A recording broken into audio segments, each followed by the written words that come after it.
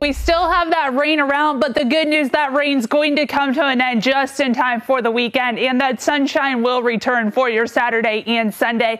That rain was needed. We had only picked up about 3/100ths of an inch of rainfall before today, but today at the Youngstown Warren Regional Airport, now this was as of about 5:15, over 3/4 of an inch of rain has fallen, and that there will be more added on to that total as we progress throughout the evening hours. Temperatures today were cooler. We had high temperatures in those middle to upper 50s. That was this morning. Temperatures were in those low to mid 50s for a majority of the day. We still have some spotty to scattered showers around. We'll keep spotty showers around throughout the evening hours, but then that rain will start to come to an end overnight tonight. This rain's associated with a cold front. This cold front has worked off to the east. Behind that, high pressure slowly is starting to build in, and as this builds in, we'll see that sunshine return as we head into the day tomorrow.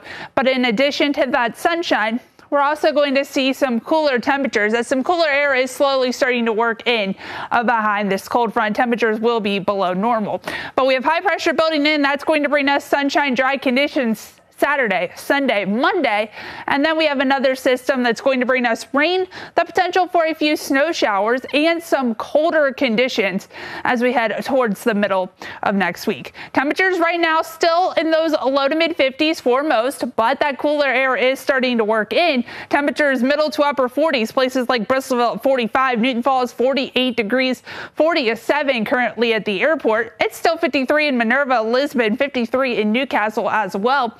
We'll see these temperatures drop out of the 50s through the 40s, eventually dipping down into those low 30s as we head towards tomorrow morning. Rain comes to an end as we head throughout the next couple of hours. We see mostly cloudy conditions overnight. Temperatures dip down into those low to mid 30s to start your Saturday. Saturday starts out with those clouds around, mostly cloudy conditions to start the day, but look as we head towards the afternoon, clouds clear out, skies become mostly clear by your Saturday evening. Saturday going to be cooler, temperatures low to mid 40s before afternoon highs. We see temperatures dip down into those low 30s under mainly clear skies Saturday night. Sunday, I do expect to be mostly sunny, and I expect it to be warmer than Saturday as temperatures will climb into those middle to upper 40s for afternoon highs, even low 50s for a few spots as we head towards your Sunday afternoon. 32 tonight. Those showers will stick around for the evening hours as well as some gusty conditions, but overnight tonight, that rain comes to an end. Clouds start to break. We see mostly cloudy skies to start the day tomorrow, but by tomorrow afternoon, we see that sunshine return. Cooler conditions, high temperatures, low to mid 40s for afternoon highs. We're into those middle to upper 40s for your Sunday. Mostly sunny conditions, a nice day expected.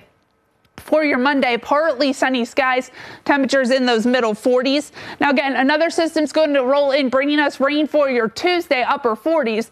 Rain and even a few snow showers possible Wednesday, but look at that temperature. Upper 30s, low 40s for afternoon highs. For Thanksgiving, scattered clouds, very small chance of a shower, mainly in the snow belt, but temperatures going to be in those mid 30s for most, even low 30s for a few spots. Friday, temperatures slowly try to rebound, low 40s, partly sunny skies.